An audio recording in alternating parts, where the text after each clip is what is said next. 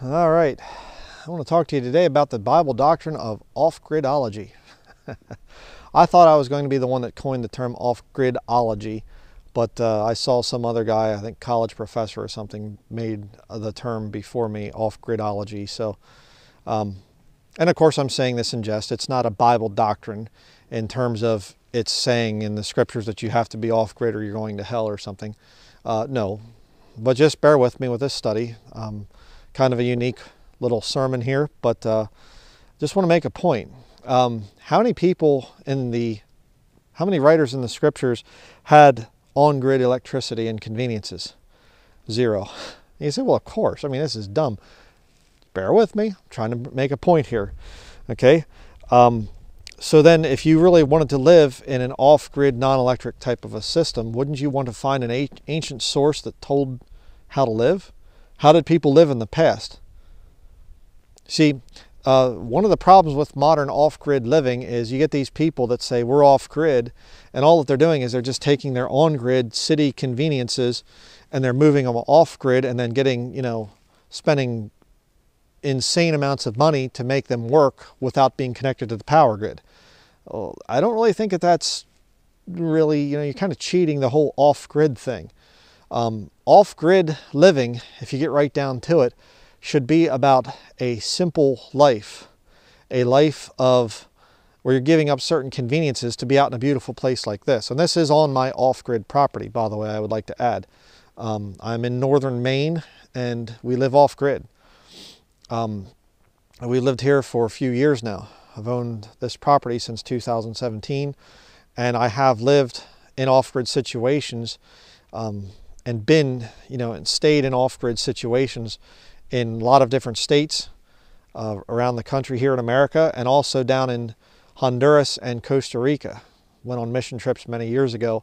So, and I've been in Alaska, off-grid, in Montana, different places like that. And so I've seen a lot of different things about off-grid living. I experienced a lot of non-electric stuff going to my uncle's cabin as a boy, being raised in Pennsylvania. We'd go up to his cabin, and so off-grid, quote-unquote off-grid non-electric living is not new to me. It's been something I've experienced all throughout my life, and I've studied it quite extensively. So it's not something I'm ignorant of, say it that way.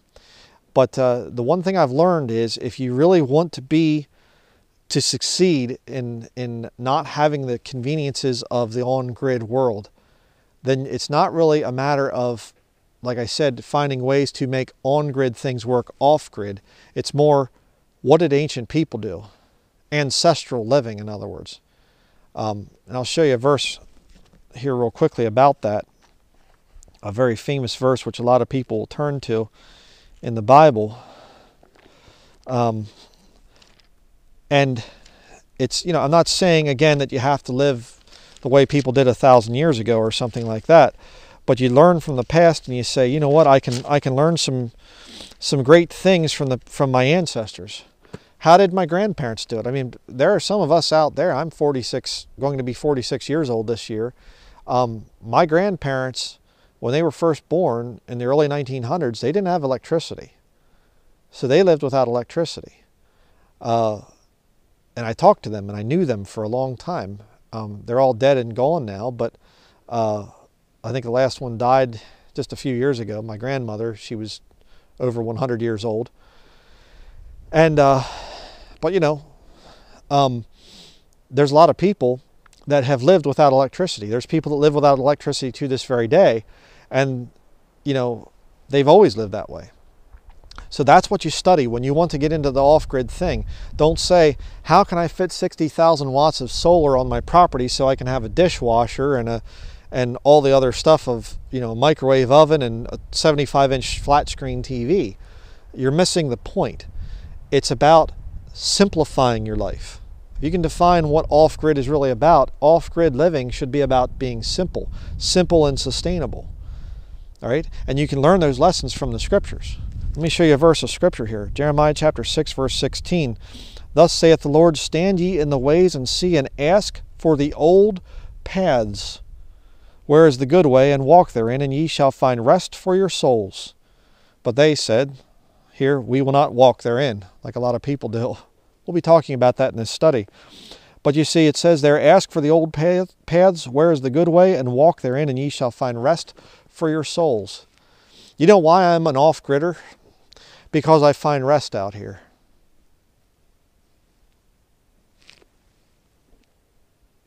What do you hear? Can you hear a lot of vehicles and airplanes and sirens and horns beeping and whatever? No. You might be able to hear some noise in the background. My wife and my son are bringing firewood in to our tiny house right over here.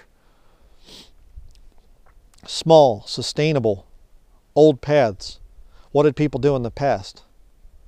Well, they built 5,000 square foot houses out in the middle of nowhere. No, they didn't. They built small little log cabins, and then they built their actual house after that. There's a lot of wisdom that can be gained from the old people, from the ancient people of the past. Off-gridders, the ones that make it, you don't really completely believe in evolution, because you understand that people actually were very smart in the past. Modern man is actually very foolish. So you can't quite totally be into the evolutionary philosophy. You have to realize, no, there was some of the old timers, the guys that came out here with crosscut saws and axes and logged places like this. You can't see it right now, but over that way, there's stone walls. Over in this way, big stone fences, where the early settlers that came here in the 1800s to this area, they came in here, and what do they have? Trees. This is all forests. Of mountains all around this area, just rocks everywhere. And they wanted to farm this land. And so they picked up all these rocks by hand and they made walls. They made stone fences. I have them all over the property here. Old ancient stone fences where separate the field and the pastures and put the livestock into that pasture over there, and we're going to grow potatoes and whatever else over in this field. And they did it without tractors. Maybe you can learn a few things from those people. You know what I mean? What did they do when they got here and there's no grocery store? Talked to an older man from sort of over in Aroostook County, the most northern part. We're in northern Penobscot here. Talked to a man from Aroostook County, and his ancestors were some of the first people that settled the area, and he said they came here with a horse-drawn wagon, like not a covered wagon or anything per se, but they came here and they had axes and crosscut saws, and that was it. A few window panes, glass panes for the windows that they would make when they got here, and cut the trees down and whatever else. And they came up here and they survived. Roads weren't being plowed. There's no grocery store. Could you learn some things from those people? Yeah. You say, oh, I just can't imagine. It must have been a tough life. Well, in some ways, sure, it was a tough life, but you know what? It's a good life. It's a wholesome life. It's a wonderful life. You walk outside and you work hard. The Bible talks about the sleep of a laboring man is sweet. And you'll learn that one if you go off-grid, and truly off-grid. You go out and you cut your firewood. Do firewood for a couple days and see how you sleep. See how you eat. See how your body feels just so alive. You're out here and just breathe in this air. I go into a city, I feel like I'm suffocating. There's a lot more to off-grid living than just unplugging from the city conveniences and trying to plug it into solar generator out here. There's a lot more to it.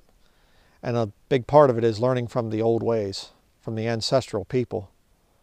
And constantly learning and looking, and that's interesting. You know, how did people come up here and live without refrigeration? I mean, there's so many things. Well, we just can't do that anymore. Why not? Let me show you a couple of things. Proverbs chapter 21 in the King James Bible. There's a problem that I've seen. The number one problem why very few men get to live off-grid. And I'm going to offend a lot of people with this, but I'm a preacher. I'm used to it. That's what I do for a living. Proverbs chapter 21 and verse 19. It is better to dwell in the wilderness than with a contentious and an angry woman. Oh boy.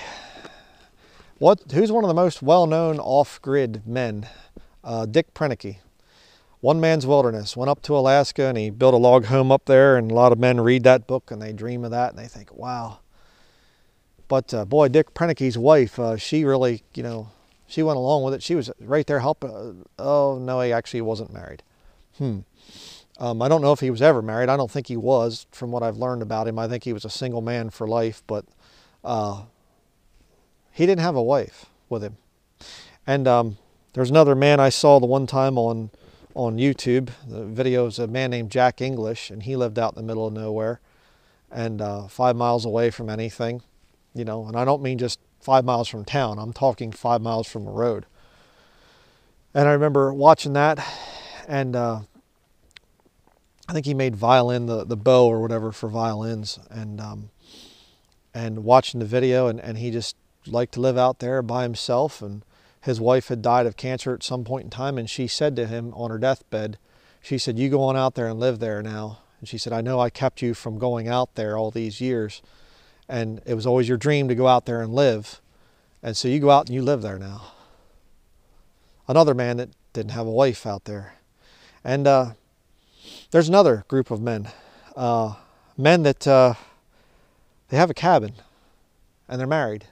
They're family men, and their wife is contentious and she's a problem. And that man goes to his cabin a lot of times and he feels the peace, and he walks out and he just says, "Oh boy, beautiful morning, nice cold clear air." And he drinks a sip of his coffee and he looks around and he dreams in his mind and he says, "I'd do anything to live out here." And if he ever brings it up to his wife, "What? Live out there? Are you kidding me? With an outhouse and a this and a that, and there's no electric and rah, rah, rah, rah, rah, rah." And the guy puts up with her for a while, and eventually she just is so contentious and, okay, time for a divorce. And he says, "I want the cabin." And she says, "I don't want that thing. Fine, you just go out there and live." It is better to dwell in the wilderness than with a contentious and an angry woman. And the man fulfills that. I know a bunch of them, okay? I've heard that scenario many times of men that their wife leaves them. She gets the house and the children a lot of times because the courts side with the women nowadays. And the man gets the cabin, and the man's better off. Why? Because the Bible says so. And I'll tell you right now, if you are a man that has been blessed with a wife that lives off-grid, that wants to live off-grid and doesn't need all the city conveniences and all the on-grid conveniences and everything else, that loves being outside, outdoors as much as you do, you are blessed. Who can find a virtuous woman? Her price is far above rubies, the Bible says. You're wealthy if you are a man that has a wife that likes to be off-grid. You better thank God for her, okay, because there's not many of those out there. A lot of women, they're very weak in those matters. Just stating a fact, and you know it. I mean, there's most men that live off-grid, they're living there by themselves, all right? They don't have a wife. You'll see it occasionally. They might get a girl to come out there with them, or your girlfriend or whatever, but most of them, they don't have a wife out there. Almost like the Bible knew some things. The word, the writer of the Bible, I'll say, knew a few things and put it down for people to understand and to read and learn from. Isaiah chapter 32. We're not done with this subject. I'll show you what the Bible has to say about this. It's an old saying, they say, what's the Bible? What does Bible stand for? Basic instructions before leaving earth. B-I-B-L-E. Well, if this is our owner's manual, so to speak, then you can see what the Bible says about the issue of living off-grid and ancestral living and what keeps most men from doing that. But this gets really interesting here. Isaiah chapter 32, verse 9 through 20. Rise up, ye women that are at ease. On-grid women. Hear my voice, ye careless daughters, give ear unto my speech. God is speaking to these women in Israel, and He's saying, you're at ease, you're careless. Sitting around, you know, on your lazy boy recliner because you don't have much work to do, physical labor and whatever, and oh, it's just too hard off-grid. Well, you might understand that actually brings you joy. Instead of saying that you want to sit around and ease at home and you want all these conveniences and everything else, and then you have to have a gym membership to stay in shape, why don't you just move off-grid and you get in shape by working hard? And you actually come out here and you enjoy it. You get to work hard outdoors with the gardening and the taking care of animals and helping the husband with firewood and helping build and helping to do all these different things. It's a beautiful life out here. Again, I'm not making fun of women by this study, not at all. If you're a woman out there, I pray that this sermon convicts you so that you don't become one of these wicked women that gets contentious and just wants this and wants that. If you're a high maintenance city woman, God have mercy on you. You better repent of that. Because you're looking for peace and you're looking for joy and contentment in the things of this world, and you'll never find it. Ever. And a lot of you are willing to destroy your marriage and mess up your children for the rest of their lives because of those city conveniences. And if yet you'd come out to a place like this and you feel the adversity and things and the challenges of living off-grid, the challenges of not having everything just a flip of the switch of the light and whatever else, and all of a sudden it'd start to draw the family closer together. Instead of getting divorced, you'd actually be enjoying life if you have the right mentality when you come out here. If you want to come out and bring your city conveniences with you, then you're going to be miserable. But you come out and you enjoy a day like this. You know, I remember a John Denver song, you know, I think I'd rather be a cowboy. And it said about she got tired of picking daisies, cooking my meals for me. Used to be a big John Denver fan, you know, and she can live the life she wants to. It's all right with me. She went back to the city and he stayed out. I think I'd rather be a cowboy. And there's a lot of men that relate very much to that, because you know where the peace is found. You know it's not in the materialistic stuff of the city. It's out here. You ever watch a deer walking along in the early morning? Walk out through the woods and you see a big moose standing out there, watching the birds playing in the trees, and you just stand there and watch them for a while. And you try to whistle and mimic their bird call, and they'll fly over to the trees and they look at you. You watch name it. See, you know, eagle soaring. And you want me to find peace in the city with things? Go get a new iPhone, go to this theater here in opera and watch a bunch of people screaming their lungs out in the opera? No, thank you. Oh, you don't have much culture. Oh, well, if culture means being in the city, then you're right. I don't, and I don't want it. I want to be out in the nature, what God made. That's where peace comes. Verse 10, many days and years shall ye be troubled, ye careless women, for the vintage shall fail, the gathering shall not come. What's that talking about? We'll see it defined here in a minute. Tremble, ye women that are at ease. Be troubled, ye careless ones. Strip you and make you bare, and gird sackcloth upon your loins. You should really be sorry for who you are, in other words. They shall lament for the teats, for the pleasant fields, for the fruitful vine. That's the vintage that fails. You're not going to have wine. I mean, do you realize the fragile supply chain of things here in America right now? You realize how much of your city conveniences are going to disappear in the future? I mean, China has access to our power grid. They're already doing testing and things like this to test how to shut down parts of the power grid. But you rely on that. That's where you feel safe, and you just can't imagine being out in the woods. Oh boy, you have some shocks coming. Verse 12, they shall lament, verse 13, upon the land of my people shall come up thorns and briars, yea, upon all the houses of joy in the joyous city. The houses are going to be falling down. Look at Detroit, Michigan. Look at the houses. A lot of areas up here, the towns and things, the houses are falling down. Why? The economy is going away. Things are getting worse. You might want to get off grid. You might want to come out here and learn to work hard. Learn to rough it a little bit. You know, I have to just kick something else while I'm at it here. I find it rather interesting that the more liberated women become and the more tough they become in word, the more weak they become indeed. Why is that? Oh, we're liberated. We're just as good as men. Can you come out here and live? Are you kidding me? No, I couldn't make it out there. I can't go outside and go to the bathroom in an outhouse when it's 30 degrees below zero. I would die. I can't think of not having running water and actually having to carry jugs of water and I thought you're liberated. I thought you're stronger than women in the past. And isn't it funny that women in the past that had long hair and wore long dresses and were beautiful and everything and very feminine, they could live at a place like this and do just fine? But the more women become like men, the more, strong they become, the weaker and more fragile they become. Isn't that weird? Verse 14, because the palaces shall be forsaken. I love that. You see a lot of these big Victorian mansions and things, and they can't even fix them up anymore. Inflation, the cost of lumber. In just 1 year, the cost of building a house in America, I think, went up $25,000 because of the inflation and everything else. People can't even fix up the palaces anymore. The palaces shall be forsaken, the multitude of the cities shall be left, the forts and towers shall be for dens forever, a joy of wild asses, a pasture of flocks.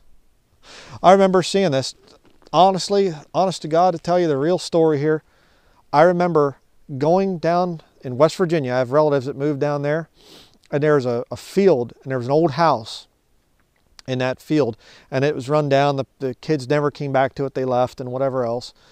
And this field, the farmer had a pasture there, and the cows actually would go into the house and were walking around inside the house, going to the bathroom and whatever else. And I probably went in there when it was raining and things and just hung out in the people's house in the living room. And a lot of the boards are broken, and you could tell where they knocked stuff over and busted kind of the door trim and whatever. What's going on there? The forts and towers shall be for dens forever, a joy of wild asses, a pasture of flocks. All the rich, wealthy places that were built here in America and built back in times when they could afford the home heating oil and all the electric bill and everything because it's cheap back then, those places are abandoned now. Again, just north of us here, about an hour, well, not even an hour drive away, there's some big giant place, glass windows all the way around it, 4,000 some square feet, and high ceilings, cathedral ceilings, and big, beautiful, artistic, contemporary, modern house and everything. Nobody even wants it. Too hard to heat. What's its future? Well, going through northern Maine winters, it's probably going to fall down eventually. And then there will be animals walking around in it.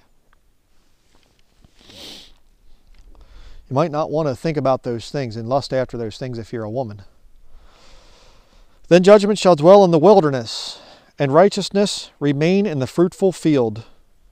And the work of righteousness shall be peace, and the effect of righteousness, quietness and assurance forever.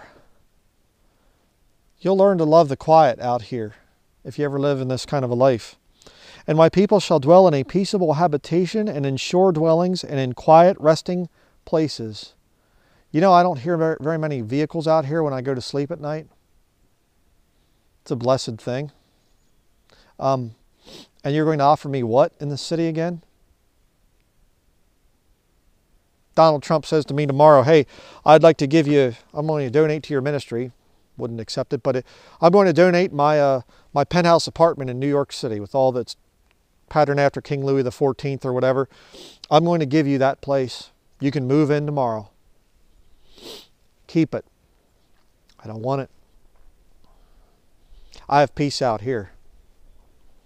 I own a house in town where I do the ministry stuff. I don't live there. I can't live there. I couldn't stand to be there right along the major road. I don't sleep good like that. I'd rather stay out here. I'd rather be out here where it's peaceful and quiet. You say, well, someday you'll build a big mansion there. No, I won't. Verse 19, when it shall hail coming down on the forest, and the city shall be low in a low place, Blessed are ye that sow beside all waters, that send forth thither the feet of the ox and the ass. Yeah, out here taking care of livestock. We don't have any yet, but it's a blessing. You get some farm woman and she's out there and she's taking care of the garden and going out and she's milking the cow in the morning and whatever else. It's a blessing. Ask them. You see some woman that's off-grid, truly off-grid and whatever else, ask her. And not these women, you know, well, we have a YouTube off-grid reality show, you know, and whatever else, and we're out here and we just, you know, and you get these harlots too on YouTube and things, and they, you know, take off their clothes to get good views and whatever else and whatnot. Disgusting. It's very disturbing, you know, and then you get the bushcraft people. They kick this whole movement too, and they're, you know, 7-day survival challenge in the Rocky Mountains or in the desert or in the, you know, 7-day survival challenge, and then they go back to their on-grid dwelling. It's kind of a, okay, I'm not against people making a campfire out in a place like this, but you know, it's going to take your knife out and see if you can cut down a bunch of small trees and build a survival shelter so you can live alone for a week of your time. Or you could actually come out and take care of the property. Buy some land and get away from your little on-grid stuff.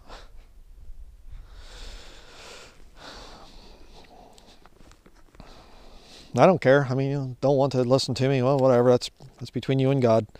Ezekiel, the book of Ezekiel, chapter 34.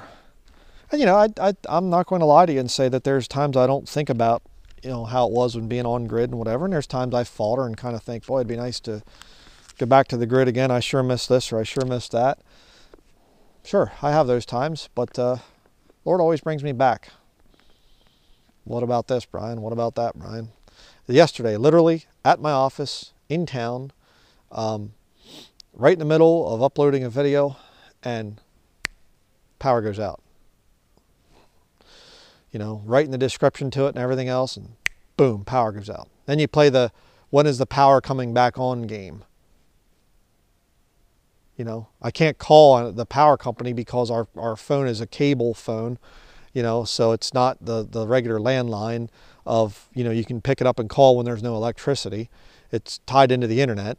And so you're sitting there in the darkness, okay, you know, turn on your flashlight, whatever, and when's the power going to come back on? Is it going to come back on in 5 minutes, 10 minutes, a half hour, 3 hours, 24 hours? No idea. What'd I do? I'll just go back to the place where I control the power. Ezekiel 34, verse 25 through 28. Ezekiel 34, verse 25 through 28. And I will make with them a covenant of peace, and will cause the evil beast to cease out of the land, and they shall dwell safely in the wilderness and sleep in the woods. This is what Jesus Christ is going to do when he comes back. Jesus doesn't say, I'm going to make smart cities like you've never seen. I'm going to have, you know, all this high-tech stuff. No. Jesus comes back and he says, I'm going to rule and reign here for 1,000 years. You say, where are we going to live, Lord? The people that are left? Lord says, out here. Habitations in the wilderness. You're going to sleep in the woods. You know, right now, there's these trees that are all around me right here. This one right here. This is a balsam fir tree right there. See that? Balsam fir. And you know something? There's been tests done that these things actually produce an essential oil that helps with T blood cell production, I think it is. Actually helps boost your immune system. Just being out here and smelling this. Has sap in these trees, in the bark. There's little nodules, and you go over and you poke them with your knife or whatever else, and sap oozes out. It's real sticky. It's antiseptic. Really good for you. It's amazing. Smells great. Sort of a citrus, you know, type of smell. It's wonderful. You come out here, smells great. I love the smell of it. Working with this wood and things like that, it's beautiful. And what does God think about that? Well, when he comes down here, hey, I want you to sleep out here. Why? For your health. This will boost your immune system more than anything. Just being out here in nature, eat the wild berries, Eat as many wild foods as you can. You're doing yourself a favor by coming out to a place like this. And if you're some woman out there and you're saying, well, I just don't know if I could, you'd be surprised. You really want to be empowered? Go back to the ancient ways, ancestral ways of your people. You can learn a lot. I've studied a lot of different cultures and things, even African cultures and Oriental cultures and things, and there's some fascinating stuff. Wouldn't work for us here, but there's some fascinating things about the way people live. Off-grid. On-grid, well, everything just becomes the same. You all become dependent.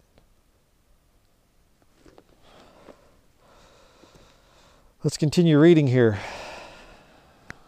See where we're at here. Verse, what was it, 26, I guess. And I will make them and the places round about my hill a blessing, and I will cause the shower to come down in his season. There shall be showers of blessing, the old hymn says. And the tree of the field shall yield her fruit, and the earth shall yield her increase, and they shall be safe in their land, and shall know that I am the Lord, when I have broken the bands of their yoke, and delivered them out of the hand of those that served themselves of them. And they shall no more be a prey to the heathen, neither shall the beasts of the land devour them, but they shall dwell safely, and none shall make them afraid. That's what's coming in the future. Now, that's not here today, but you can get a small glimpse of it when you go off-grid. You can get a small glimpse of the peace that comes from being out here. None shall make them afraid, I'm not worried about some kind of a guy coming up to me right now and asking for my wallet. I'm not worried about riots and looting and protests and whatever else coming here. Not really worried about it, especially in the winter. People don't want to come here that much. They'll come here to go snowmobiling and whatever else, but it's cold here. It's safe. I like it. I like to look out here and I like to see the snow. I like to see the cold. I like to snowshoe. I haven't ever tried cross-country skiing yet, but there's a whole lot of things to do up in a place like this. And every year I'm here, I get more and more used to this winter. I love it.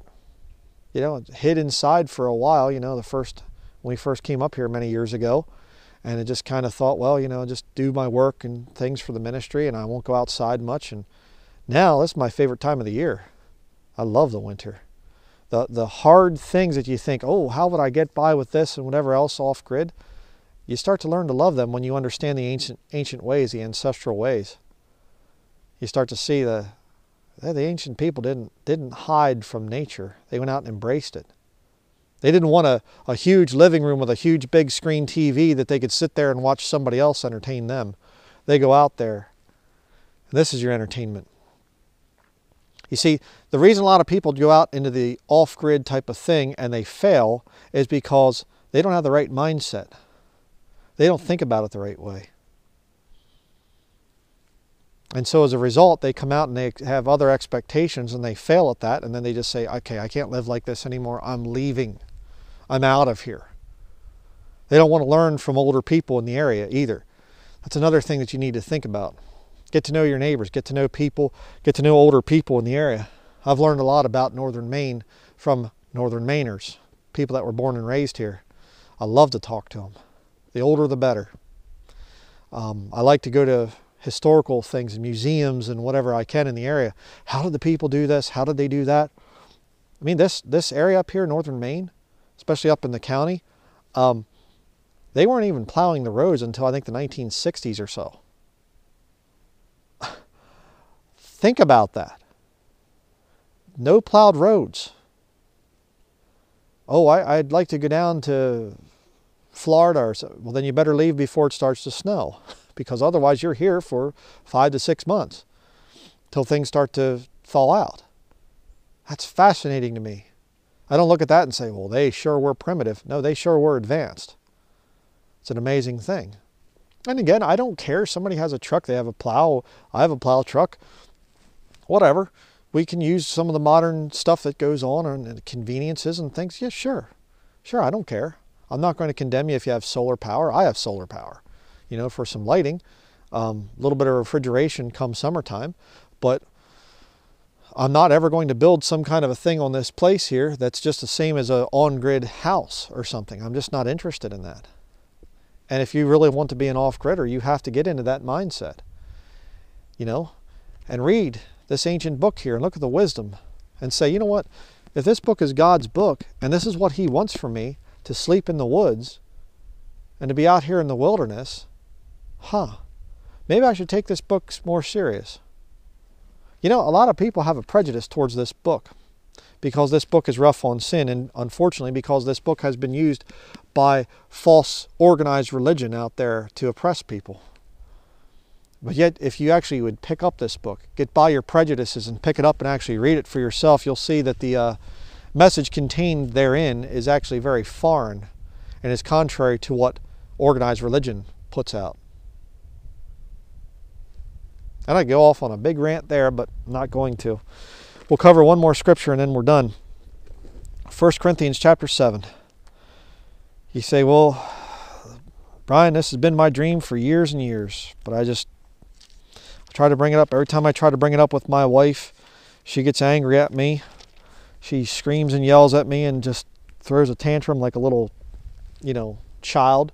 She doesn't want anything to do with the off-grid life, brother, and I don't know what to do because I just don't think I can handle this city living much more and in town, and I'm drowning in debt, and it's not just you saying that the off-grid or the economy is going down. I'm seeing it. I'm seeing the problems. I'm seeing the issues that are coming with this country. I'm seeing the violence building, and the people are getting angrier all the time, and I can just feel this, like there's going to be a civil war in this country. I'm getting a little scared. And I have a cabin in the mountains, and I've always wanted to go there and live there full time, but my wife, she just plainly said, no, I will not do that. I will never move there. Then what does the Bible say? Well, back in the book of Proverbs, chapter 21, verse 19, it says it's better to dwell in the wilderness than with an angry and contentious woman. You say, well, then you're saying I should leave my wife? Well, let's see what the New Testament has to say. And bear with me, okay? Don't jump to conclusions. 1 Corinthians chapter 7, verse 10. And unto the married I command, yet not I, but the Lord, let not the wife depart from her husband. But, and if she depart, let her remain unmarried, or be reconciled to her husband, and let not the husband put away his wife. But to the rest speak I, not the Lord. If any brother hath a wife that believeth not, and she be pleased to dwell with him, let him not put her away. You might be a saved man, and you have a lost wife, and she is pleased to be with you, and whatever, then don't divorce her. That's what it's saying there. Verse 13, and the woman which hath a husband that believeth not, and if he be pleased to dwell with her, let her not leave him. For the unbelieving husband is sanctified by the wife, and the unbelieving wife is sanctified by the husband. Else were your children unclean, but now are they holy. Okay? If you're getting along, and if everything's okay, then don't leave them. Don't get a divorce. Okay? That's fine. Verse 15. But if the unbelieving depart, let him depart. A brother or a sister is not under bondage in such cases, but God hath called us to peace. For what knowest thou, O wife, whether thou shalt save thy husband? Or how knowest thou, O man, whether thou shalt save thy wife? The New Testament does give grounds for divorce. Absolutely. If you are married to a lost person, if you're saved and you're married to somebody that's lost, and they're not pleased to dwell with you, they don't want anything to do with coming out to a place like this, they can't see the danger that lies ahead for this country, the danger of being on grid. I mean, Texas, just this year, massive power outages. Didn't even know it up here. We didn't feel anything. You say, well, yeah, it's just Texas, just local. What if it becomes national? They're talking about Operation Dark Winter. You can look into that. Military operations for if the power goes down. What are you going to do? You say, well, okay, maybe if everything just goes on. I don't get into this doom and gloom conspiracy stuff. Okay, fine. What about civil unrest that we've already seen in this country? People that have lost everything that were living in the city, had their businesses burned down by a bunch of people, be Black Lives Matter, Antifa, whatever other satanic organizations. What about that? You know, you say, have you ever advised a brother or sister to divorce their husband or wife? Yes, I have. Yes, I have. I've gone through some of the agony with some of the brethren where they tell me they're crying and they're saying, brother, I'm trying everything I can to keep my marriage together. I don't want to divorce. I don't want to go through that. We have children. I don't want them to go through this. But I have a wife that's lost. I have a husband that's lost. What am I supposed to do? If you're not pleased to dwell together and you want to get out to a place like this, you want to get out here where there's peace, ask for the old paths, and ye shall find rest for your souls. You want to get out here if you're a man and you have a cabin someplace, some land, and it's a beautiful place, that's where you find your peace at, and you have a wife that's contentious and angry, and she will not change her mind, leave her. According to the scriptures. Well, the Bible says, till death do us part. No, that's a marriage vow. Okay, nobody said any marriage vows in the entire Bible. Again, get your traditions and your teachings of men separated from what the scriptures actually teach. Nobody said, till death do us part. That is a vow that is said. And then that whole thing there. Again, it's a Roman Catholic thing. All right? Get that thing figured out. All right? God's called you to live in peace, brother, sister, and mostly brethren that I'm talking to right now. If you have a wife that's some high-maintenance city woman and she's lost and she wants nothing to do with you going out there and living out in nature, leave her. Plain and simple. If you have children especially that you need to think about, and they'd rather be out with you out there and whatever, well, you might have a problem with the courts and things. I realize it's a satanic court system that we have in this country, but you would do well to get away and to come out to a place like this for safety and for sanity. That's another thing. If you're content living on the grid, again, I don't care. People want to live on the grid. I'm not looking down on you or whatever else. People want to do that. That's fine. I understand. But there's a very special thing about being off grid. There's a very special thing about doing things for yourself and being self-sufficient. It's a real blessing. It's a lot of hard work, but the rewards are just out of this world. They really are. So that's going to be it for this study. Hope it's been a challenge to you. You know, you have one life to live. Don't waste it. I'll say that one more time. You have one life to live. Don't waste it. If you're a man and you want to live out in a place like this, make it happen. Okay? If you're a young man, you're single, you do well to look for a wife that is interested in nature. If you meet a girl and she just has to be taken to the finest restaurants and she doesn't like your car or your truck or whatever because it's just not new enough and she just has to be just perfect and she, you know, run away from her. Oh, but Brother Brian, she's really good looking. I don't care. She'll make your life miserable. There's a lot of men out there that can testify to the fact that they fell in lust with a woman, maybe even fell in love with her. Excuse my sarcasm. But it's hard for me. It comes out so naturally. But they fall in love with some girl. She's beautiful. They think, wow, I can't believe she's giving me the time of day. I think this is going to be great to be married to her. They're married for a while, and she makes this guy's life miserable. She's never content with anything. She's a high-maintenance woman. And they just look for happiness all the time. Let's go to this vacation. Let's buy me this new car. Buy me this new fur coat. Well, some of them. You know, take me out to this place to eat. I want to go to the opera. I want to go to the theater. I want this. I want this. I want that. And if you're one of those types of women, let the Word of God rebuke you. You look at this book and you say, wow, women that are at ease, careless women. I think I qualify for that. You know, maybe our family would be better off if I let my husband have his wish of living out in a place like this. Maybe I'd be better off walking through the woods. Maybe our children would be better off growing up away from the city so I don't have to worry about them all the time out there in the bad neighborhood and getting in with the wrong crowd and whatever else. Maybe we should come out to the nature, a natural area and whatever else. God, help me to be tough. Help me to be able to see the beauty out there in a wildflower rather than bought flowers from a florist someplace. My husband has to buy me a dozen roses. How about a dozen wild flowers that your children pick for you? And bring and say, here you go, Mom, I love you. How's that for a blessing? Hey, Mommy, I brought you some of these wild berries I picked out here. I found some raspberries. They're blooming, Mom. You have to come and see. Come on, Mom, you have to look. The wild strawberries are growing right now. It's a blessing. But you'll never get to see it if you're just on grid looking at the things of man.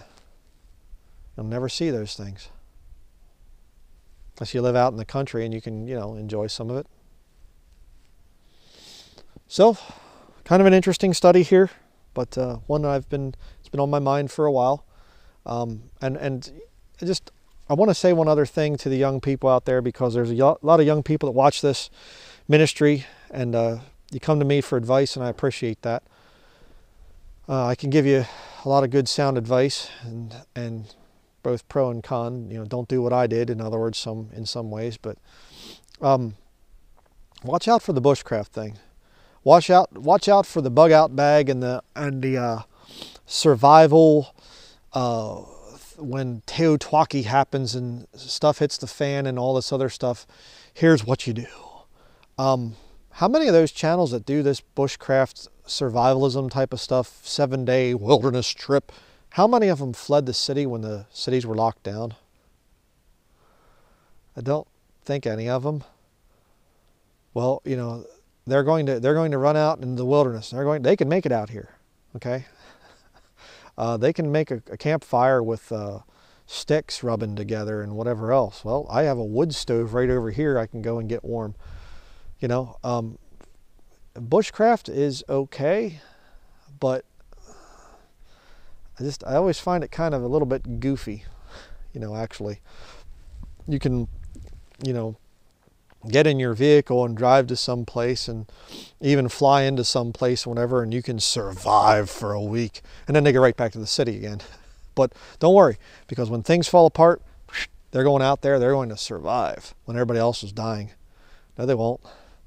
If you're a young person and you have some kind of a backpack with all kinds of survival goodies and a tent and a water purification tablets and a knife that's this long or something like that, and whatever, that you can whack trees down and make a survival shelter, and you got your paracord, and I've studied all this stuff, and you have all these things that you can survive. You're not going to. Okay, it makes no sense. If you're really about survival up here, then you'd already realize the danger of where you live and you'd leave. All right? And you say, well, how do I get started as a young man? Well, get a vehicle that you can pay for. Okay, a vehicle that's paid off. You have to work hard, work at a job and whatever else. I did for many years. Worked at a toxic factory and whatever. I actually lost my appendix as a result of it. All the toxicity I breathed in and things. Bad situation. You can watch my videos, what Brian Denlinger did for a living, I think is what it's called. Share my testimony of my working life. But you get a good vehicle. Maybe even some kind of a camper or something like that, or buy an old ambulance or buy a van or something. Look at the people who live out of their vans, live out of their vehicles. Do that. Okay? Become independent. Start traveling to nature areas. See what kind of area would best suit you. Look at your ancestry. If you're a Northern European, move north, by all means. If you're of African descent or something like that, well, go with your ancestral things. Study what people did in Africa. There's a lot of culture over there. People live very sustainably. Even today, a lot of the people in Africa don't live with electricity. They live out in the plains and out in everything else with a lot of dangerous animals around. There's some good wisdom over there. Oriental, learn those things. Native American, whatever, learn what your ancestors have done and start out basic and then build up. You can do that. But don't fall into the trap of thinking that somehow you're part of the off-grid mindset or the bushcraft mindset because you watch the videos on YouTube.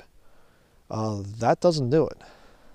You should be inspired enough to say, hey, I'm going to come to a northern area, or I'm going to go out into the woods and I'm going to try this and I'm going to try that.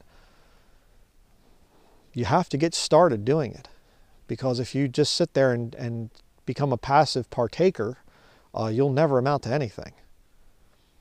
Just being very plain with you. And if you're a woman and you say, you know what, I'm really convicted right now.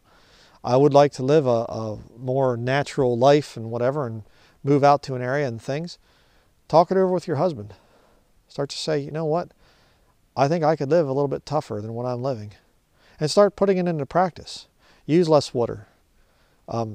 Get a sawdust toilet.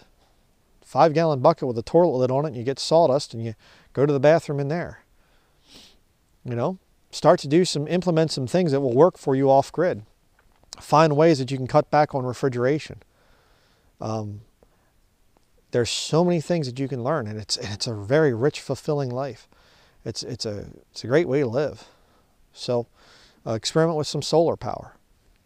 Just buy some small solar type of stuff and set it up and whatever, and charge your lights and things. And you know, and some advice I'd like to give, and that is, if you do decide to move to a northern environment, do not move in winter. Okay, if you want to be off grid, don't ever do that. Okay, do what the ancient people did.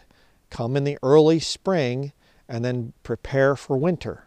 Okay, you don't come in the winter and say, we're here, let's make it happen. That doesn't work. Never has, never will, unless you're moving on grid. All right, there's a bunch of things I could share with this whole thing. I was actually going to do a whole seminar on the off-grid issue, and I just, you know, it's going to take me probably a month or two to get everything done with all the editing and everything, all the other work I did. And I thought, well, I have other things that are more pressing and more important right now. But certainly if somebody's interested, you can contact me and whatever, write us through the post office, or, you know, or just write in the comments and say, hey, you know, I have some questions, could you talk about this or that in other videos? Well, maybe I'll do that. But there's a whole, I don't know what you'd even call it, a whole source of wisdom out there, ancient wisdom, ancient cultures and things that you can learn from and really make this life out here enjoyable. So that's going to be it. I do thank you for your time, those of you who have watched, and I do pray that you would think about this. And if the Lord is leading you to live a more sustainable life, more off-grid, an easier life in terms of easier for your health and whatever else. It's harder, it's much harder, but it is so much more rewarding. If you're a woman and you're convicted by this and you're saying, you know what, I'm keeping my husband from being off-grid. You know, if you're a man and you have a wife that's lost and she's saying, I don't want anything to do with this and I'll never change, follow the Bible, follow the New Testament. It says leave her. You're not under bondage in such cases. So that will be it. Thank you very much for watching. King James Video Ministries has been faithfully preaching and teaching from God's Word since 2008. Our YouTube channel has never been monetized, and we do not accept money from the lost world because this would violate the Scriptures. King James Video Ministries is supported by saved brethren in accordance with 1 Timothy chapter 5, verses 17 through 18. If you have been blessed by our videos, we would ask that you prayerfully consider supporting this ministry financially. You can donate online by visiting www.kingjamesvideoministries.com or by sending a check or money order to King James Video Ministries, P.O. Box 214, Patten, Maine 04765. Thank you to all who donate to this ministry, and we pray for the Lord's blessing in your lives.